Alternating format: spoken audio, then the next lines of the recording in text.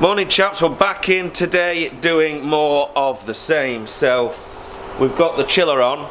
That's gonna go, it held its temp. It was at ½ degree this morning when I got in, so I've turned it on. We're gonna try and build up an ice bank on it today and just make sure that she's running well. You'll hear in the background I've got the cask washer running because I want to clean some of those boggart hole casks. So they're sat on the caustic today.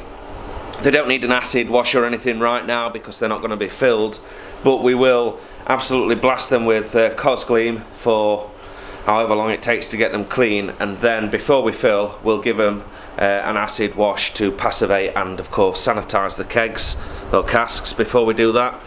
And then I'm going to go in here today inside these little cold rooms, and we're going to start the wiring, the motorized valves, and we're going to bring all of those cables from those pieces of equipment out to the front so that they're ready to go into the control boxes when we get them built. And whilst I don't have all the equipment for the control boxes, I can certainly make a start on them. So that's something else I'll be doing today as well. But I will be leaving relatively early today because I've booked Dominic and myself into an Odeon Lux cinema this evening to go and watch the Avengers Endgame. So little treat for me and the lad. So I think we'll be off at about 3-4 o'clock. So to the grindstone, let's get some jobs done. I've also just spent ½ an hour upstairs in the office on to the insurers, giving them a kick up the arse to get the documents sent out. But yeah, we're all covered, I think. Okie doke folks, so we're going to start with these motorised valves which I order from China. You can buy them from places like Screwfix, but they're about 40 quid each. Order them from China, smashed, we'll blame that on the shipping. Order them from China and they are kind of less than 20 quid. These are the CR01s, which means they've got 2 wires coming out at the end. So basically you just flip the polarity and it opens and closes the ball valve inside. Very, very simple. These are the ½ inch ones. I ordered the ½ inch ones because they fit perfectly onto these compression couplers. 15mm straight compression couplers. You just take one side off, bit of PTFE tape, screw it in. I know this works because I've done it loads of times before. Screw it into one side and we get another one. Same jobby again. PTFE on there. And then that's either side. We'll just tighten that up and then that allows us to put a piece of plastic pipe in there with one of the little inserts to prevent you crushing the pipe, if you know what I mean. And then that puts us onto the 15mm pipe and we can then run away with the you know, the push fits and whatever else we need to install onto the old gal. So we'll just tighten these up a little bit, give them a bit of a tweak. There you go. I'll drop this spanner. Oh, drop my spanner. Thursday morning spanner drop. Down tools. That's it. Get onto Union. We've had to down tools. There we go. We'll do it this way, then we can tighten both sides up at once. There we go. So that then, and we get the old ring spanner off, is now ready to be put onto the cooling radiator that we've got.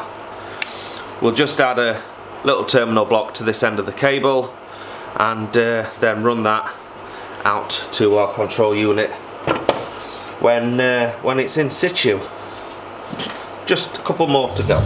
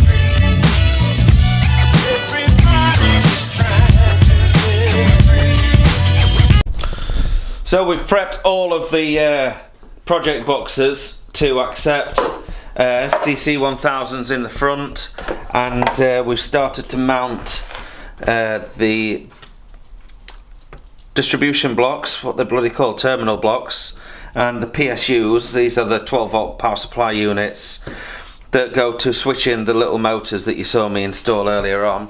I've had to stop because I've snapped the handle on my little glue gun. I've been shoving the glue sticks through with a screwdriver, but we'll pick up another one of them from Toolstation or something. They're only about £1, aren't they, chance?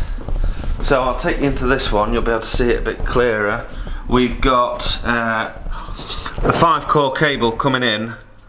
2 of those cores are to activate the fan, the cooling fan, and one of them, 2 of the others, is to actuate this valve. So when this cable comes out the other end and up into the control box, which I think we're going to mount up there, we'll be able to set the temperature and put the sensor in, because it'll be close enough to the cold room, and everything will be controlled from there, and then we'll kind of daisy chain all of these boxes together just like we have done on the fermenters, so they're linked together with these Swift connectors like this.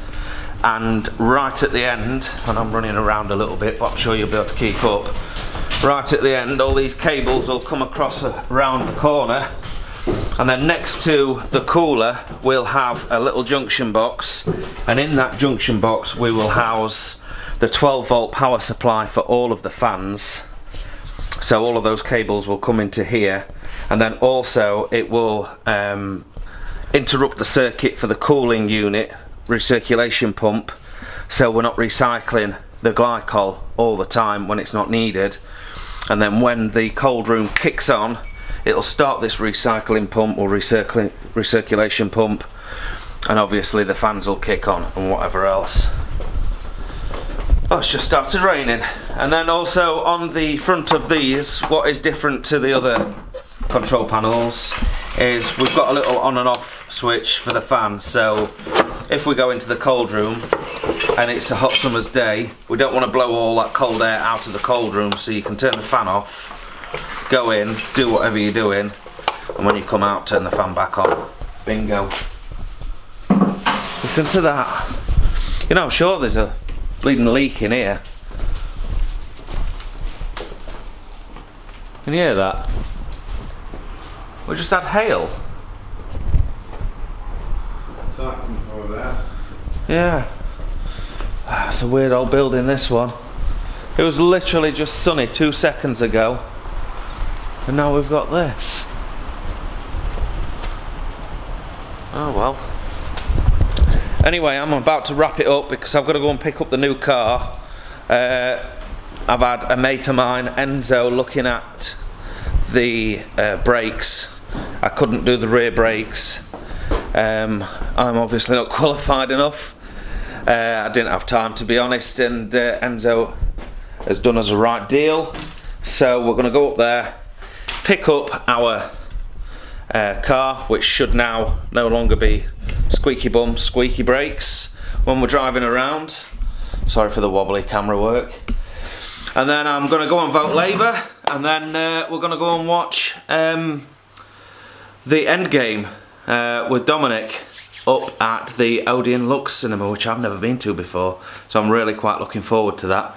And then I'll come home after we've had a nice evening, I'll edit the vlog and upload it for you guys out there, and then we'll be back tomorrow to do it all over again. We'll see you then.